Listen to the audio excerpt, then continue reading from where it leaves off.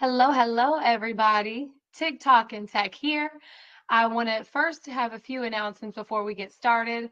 We do have some incredible moderators behind the screen that will take all of your questions and we will answer them at the end. So, Paula, Sarah, and Liz, we greatly appreciate you. TikTok here, and then we've got Tech. Today, we want to talk to you about a few things, but Tech, go ahead and tell us what is Issue Track? Hey, thanks, Michelle. Hey, Issue Track is we're a ticketing system, if you will. So we work with all different types of customers, large, small, public sector, private sectors, schools, universities.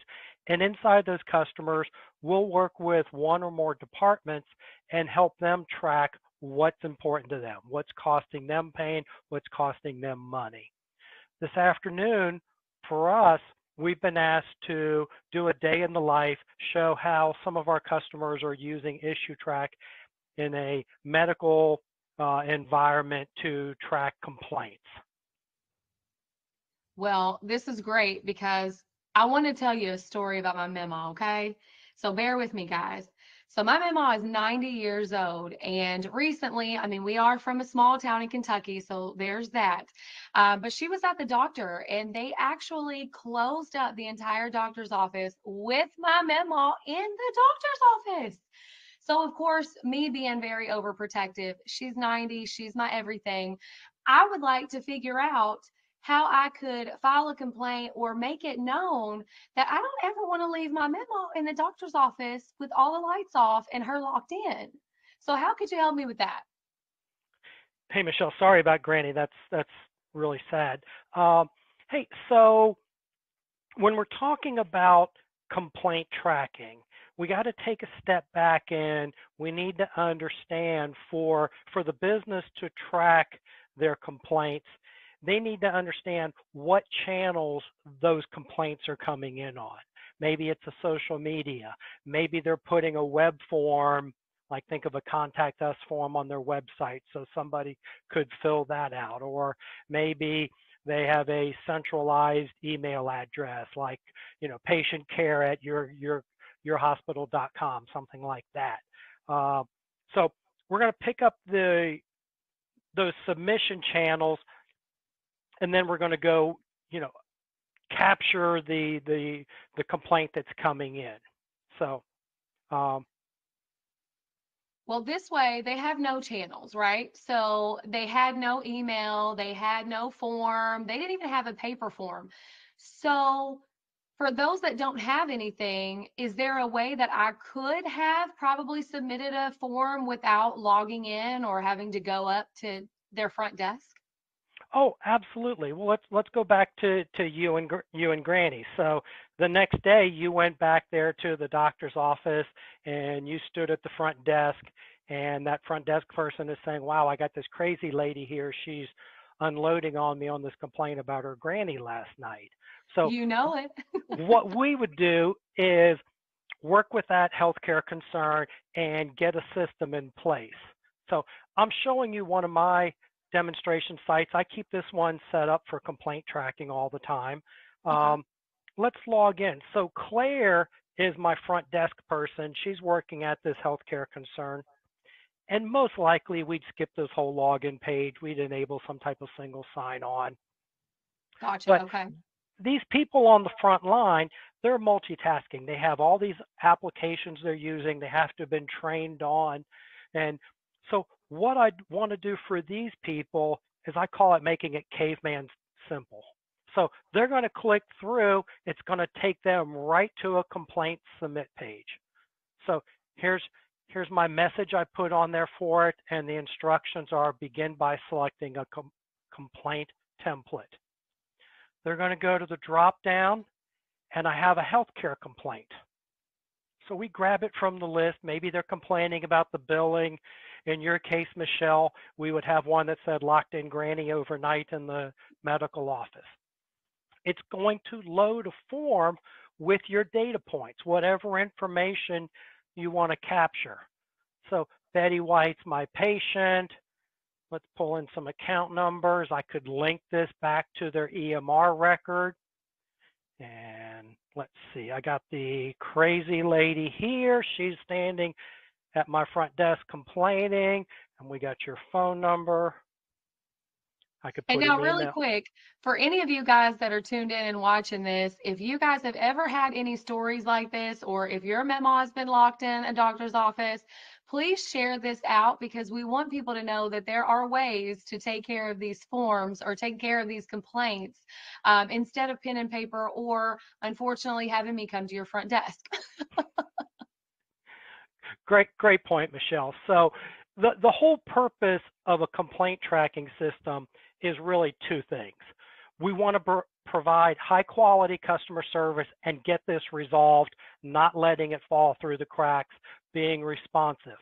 We also want to collect the data. So this is expensive data that we're generating. We're upsetting our customer base. We need to learn from those mistakes, do data mining, run analytics, make sure we're improving. So, Well, quick question on that. Sorry to interrupt. Um, I know that we're talking about patients, but what about if they don't have a process at all, but they internally have some issues? Could their staff submit issues as well? oh, absolutely, Michelle. So, what we, and I started this, issue track will track whatever's important to you. So, it's not just necessarily complaints. Once you have this system, we have these free, empowered free users. So, we can literally create a user account for every employee at the business.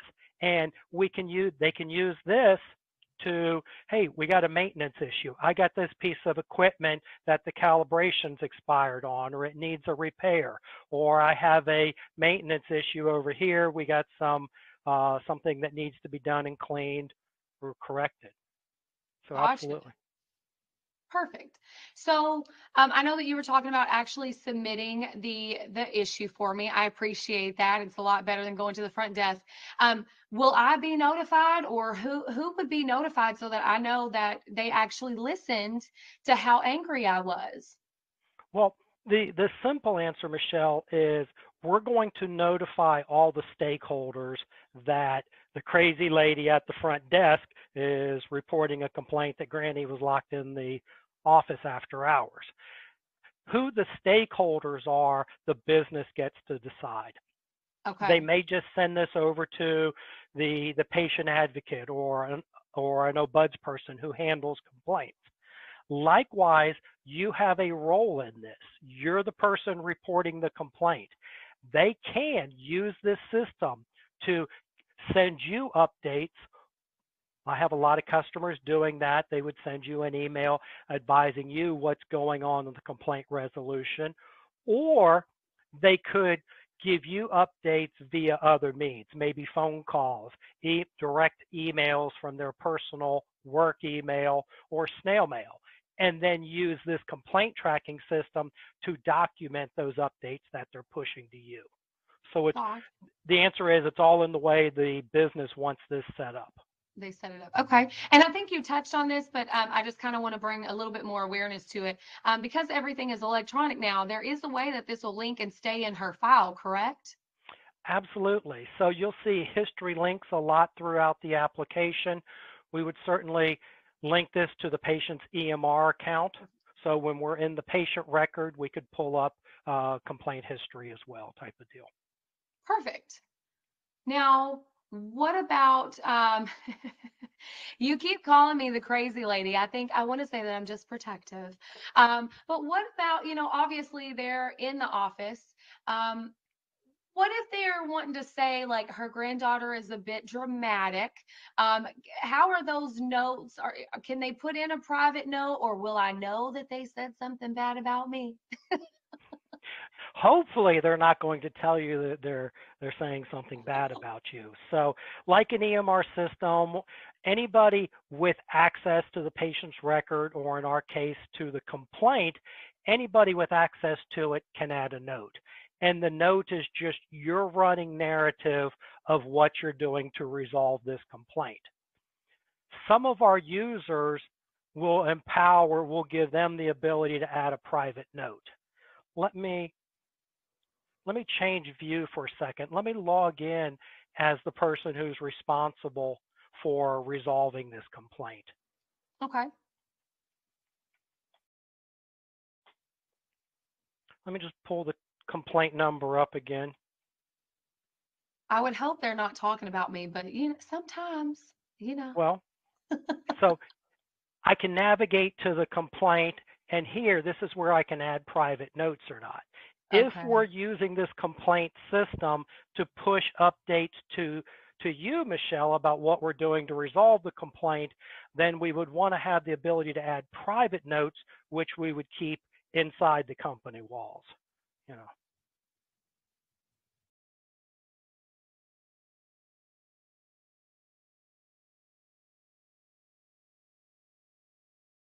and we can just document that, add it to the case history. Everything is going to have a date and time stamp. You're going to know who added it. This is a nice segue to talk about compliance and a change log. So as business employees, in this case, the doctor's office, they're working to resolve this. Any changes to this complaint ticket are going to go into the change log. We're going to know who made the change and when, what values were changed, the old value and the new one.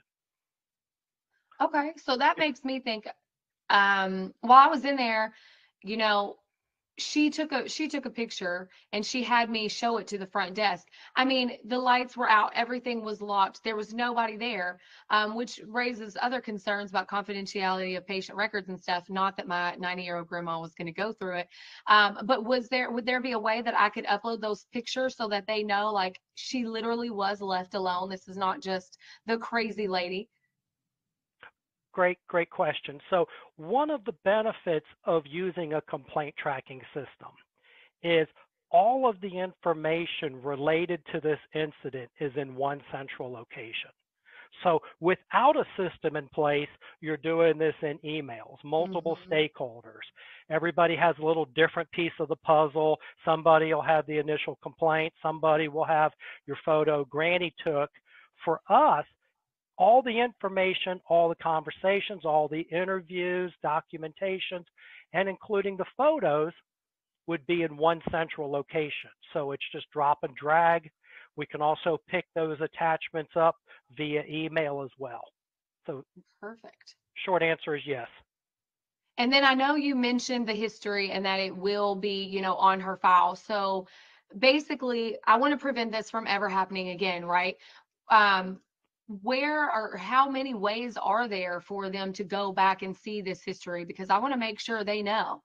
Don't do this again. Don't do this again. So the and I said there's two reasons you use a complaint tracking system. One is to provide top quality customer service to resolve it. The other one is the lessons learned and not making the same mistake twice. So you'll see the history link a lot throughout the application. We can click on that and it'll give us a popover with the history from the element we Perfect. came in on. So that's a quick and easy one. We also have reporting, whether it's our canned reporting or the customer's custom reporting that they create for them. And then we also have just searches. So click on it. Literally every field on a complaint ticket is both a searchable and a reportable data element. So there's no the data goes into this database and I can never find it. That doesn't happen. Perfect. Okay. Now, what about, say for instance, this is just, we're going to hypothetically, this is a horrible doctor's office and they get lots of complaints. And one of their goals is to really step up their customer service. Is there something that will show them, like, you have this many issues and you need to take care of them, kind of like a log for it? Sure, absolutely. So there's two places that are going to give us these open complaints that we're tracking. So these are the open ones. The dashboard is going to be your visual representation of the open complaints you're tracking. So in mine, these are going to be the open, different types of open complaints I have. I got some healthcare ones, so I can click on, it'll take me into list mode. Here's my 8 open healthcare complaints that I'm tracking. You'll have icons appear over here, depending on what we have enabled and what's going on with this complaint ticket. The red one tells me we're out of compliance in terms of our time we've given ourselves to resolve it. The complaint hub is the same data presented in a list mode. This is a little lower down. The dashboards is going to be great for your senior level, your C-level executives. The complaint hub, this is going to be the worker bee people. So I come into the office, there are 2 open complaints that are assigned to me or teams that I'm a member of. I know exactly what I'm responsible for. We can also create our own views. So I created a view for, hey, here's the new healthcare complaints we have, and then another one just lists them all. So you can create 50 of these views, put in your data points that you want. So there's no lack of visibility on the open complaints that are costing you money. Okay, so let's take it one step further. Obviously, I've complained. They go and they say that they're done. Do you have an additional tool that could then follow up and say, how was your visit or what happened or anything like that so that I can kind of stick it to them one more time? Like, do not forget my grandma. Note to self, don't piss off Michelle. So, so yes, we have a optional survey module. It's Okay. similar to the other applications that are out there, a SurveyMonkey or what have you.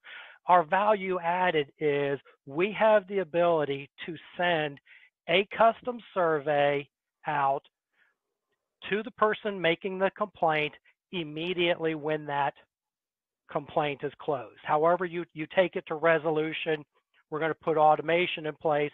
If it's a healthcare complaint, then send out this survey. Or if it's a complaint about the billing, then send a different survey out to them. They're going to get that as soon as that complaint is closed. It'll have an email, it'll have a link. Here I have a survey. So here's one of mine and one of my demonstration sites. So just a simple little 2-question survey. You can make them nice and pretty. Okay. Now, everything has changed since, the pandemic. I feel like a lot of times complaints are getting even bigger. Google reviews and all of this is getting large. Have you seen, a rise in the need for complaint management? Oh, certainly, certainly.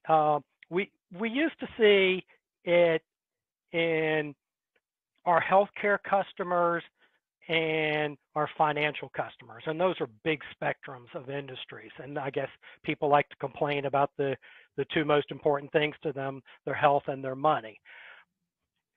In the last 2 years, we've seen it blow up in terms of whether it's a fast food restaurant, whether it's a convenience store. We're seeing it now at the school level, people complaining. So there's anybody that's interested in learning from their mistakes and has an interest in providing high quality customer service when they do make a mistake, they need a system like this.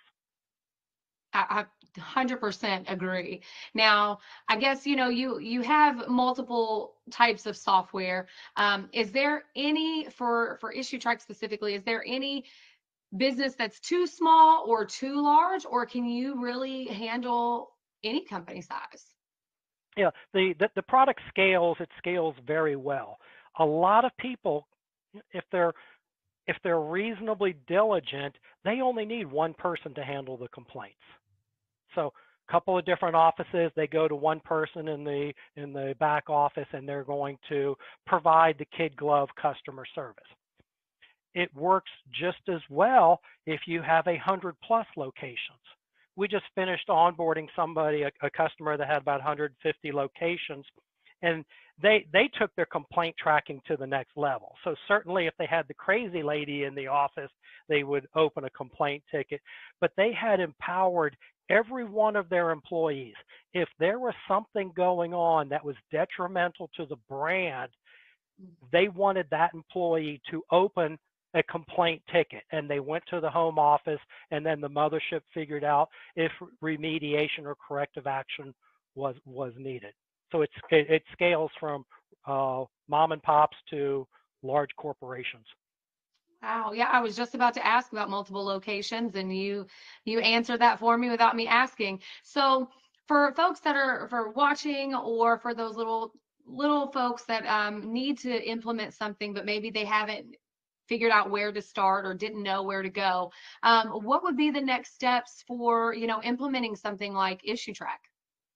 Okay, well, Michelle, our the the implementation process, it's a partnership between issue track and the customer.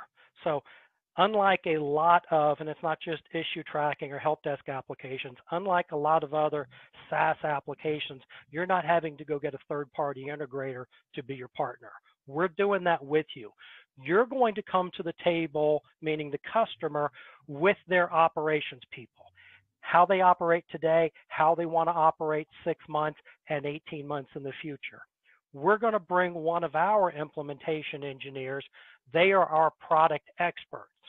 And in a non-technical explanation, what we're going to do is we're going to get your data, put it in the right table of the database so you can leverage the functionality we built into it. And what about for the folks that are like myself? I am not a super tech person. I use it, I know how to use it, but I'm not in depth in coding and stuff like that. What does the support look like with issue track? Oh, great, great. Good question. The most of our complaint tracking customers, they're not technical. Some of them are, but the vast majority of them, they're very good at their business, which is generally not tech. We have no problem with getting them on board, self-sufficient, and all of that. But you do have three teams of people here at IssueTrack. So you're going to have your account manager, also known as your salesperson. They're going to go through the due diligence with you to see if you're a good fit. We run a technical support team. That's where you call an 800 number, 25, 45 seconds later, you got a tier 2 tech on the phone. We're really big on our technical support. On issuetrack.com on our homepage, we publish our support stats. And I just want to know if I heard you correctly when you said 25 to 45 seconds later, I'll actually be on the phone with somebody. Correct. This is March. This is data that we generated during the month of February. This data came Wow. right from our phone switch. So from the time the phone starts ringing, we averaged in February 27 seconds later, you had a tier 2 technician. We drink our own product. We use IssueTrack. When we close a customer support ticket, we're sending out that satisfaction survey. Mm-hmm. We ask them to rate our performance 1 to 10. This is it normalized to 100. Wow. So going back to your support questions, Michelle, you got your account manager, they're the customer advocate. We run our technical support team. After hours, they'll page the tech on call if you're down. Then we also, you can always reach back out to your implementation engineer if you want to revisit it, enable some different features that we skipped initially, or if there's just retraining. Perfect. So I see that you have a QR code for get a demo. I'm assuming that if somebody wants more information, they could click that QR code and schedule a demo and talk with us and learn more about issue track and how it's going to work for them. Right. We have the QR code. We also, you can shoot us an email, sales@issuetrack.com. Perfect. So I think we wanted to give some time for questions. I don't know if anybody has any questions right now, but I love whenever you go through and show me the systems because I kid you not, the doctor's office did not have a process. They did not have anything. I'm definitely going to work the angle of them getting something in place because as of right now, they have nothing. But does anybody have any questions? I don't believe so. So I think this was wonderful. I appreciate you going through everything with me, and hopefully we'll come back in a month or so and we can show them something else. Look forward to it, Michelle. Thanks. Bye.